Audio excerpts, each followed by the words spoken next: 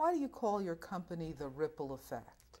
That's a great question. I call my company the Ripple Effect because it's named after my book, The Ripple Effect, Maximizing the Power of Relationships for Life and Business. I started the company in 2004 as a consulting business to actually help organizations understand and appreciate the power of building relationships the right way. So I focus on helping individuals and companies sort of identify, develop, and grow the key relationships that they depend on for their success. So it just works. And is there a ripple effect in building relationships? I believe there is. Obviously, I think the ripple effect comes in a number of ways. I think it's about creating action, positive, big, small, it doesn't matter, but taking action on behalf of other people and seeing where that goes. And sort of my philosophy has always been that if you engage and connect with enough people, you sort of build this amazing network, and people are more drawn to you when you're willing to help and engage them without really any expectation of return. Without expectation of return, is that really possible? I believe it is. I grew two successful companies prior to even knowing what the ripple really was for me. I became an entrepreneur sort of out of the focus of being a resource to the individuals that I came in contact with, and found that that was my true passion and my true path to success, in that I would keep my eyes and ears open and listen for opportunities to help other folks get what they wanted, whether that was a door open for them or I found that I had an innate ability to help people sort of connect with the job or career that they might like to, one day have. And I created this great association with folks that I knew at some point those doors would be an opportunity to, open for others. And through that, I was able to grow my two companies and be successful in that regard. And then what I realized when I sold my company in 2004 was that a lot of people don't really get or understand or appreciate this power. I looked at it as being a resource, but then I looked at this chain of events, and it was very much like dropping that stone in the pond and seeing where those ripples go. A lot of times you may know and expect where they'll go, but sometimes you don't know. And so opening a door for someone today that might just want to get an entry job at a company that you happen to have a contact with, that can go, one direction. But 2, 3, 4 years, and it's happened, is that those people end up advancing through that company and come back and be in a position to help you down the road. And so my focus is, hey, you ripple for people today, you never know what'll come back to you down the road. But it's a little bit different philosophy than what most people are usually comfortable with, but it works. This is an interesting philosophy for, let's say, an organization that might be in trouble right now. Some people are saying they have to work twice as hard to get the same result in this current economy.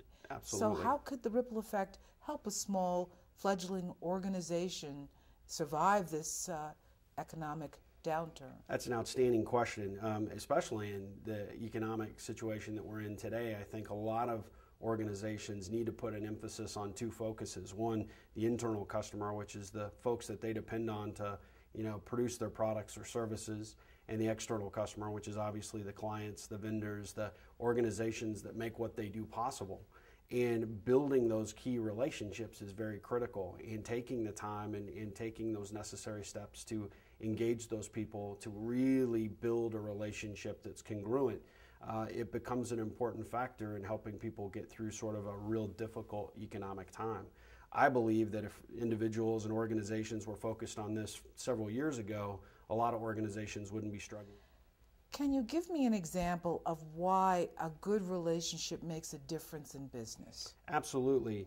As we were talking about with today's economic situation, organizations, I think, need to focus on building those relationships the right way so they keep their core talent, even in a situation where time is a struggle, and layoffs are a reality for a lot of companies. But if you have a strong relationship built with your internal team, they know that as a leader you're going to bring them through this. Even from a perspective of clients, it's also important.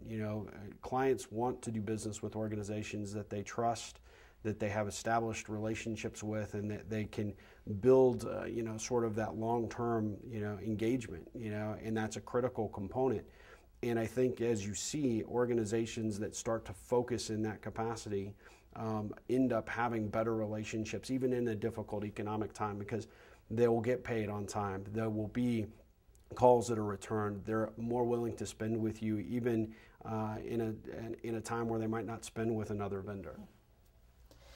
So, who is your ideal client? My ideal client, I like to say, I have Ripple will travel. I will talk to anyone. My business is a little unique in that my main focus is I speak for corporations. I'll come in and, engage with their leadership team or address an entire company about the core concepts of the Ripple. I love doing that. It's a passion of mine. I also like speaking at conferences. That's a big factor because it's just a melting pot of people, and you never know who will be in the audience, who the message will resonate, and what organizations and doors might open because of that. But I will literally work with anybody from an individual all the way to a company that wants to understand and appreciate how to apply the concept of rippling to, their career, to their employee engagement, to their, creating better, more established relationships with their existing customers or their prospective customers. Anything you'd like to add? As far as, if people would like to learn more about the ripple effect, I would encourage them to check out my website at www.ripplecentral.com. I have access to my blog there. We have some additional videos, and we have a podcast series, and they can download a free copy of the Ripple Effect book.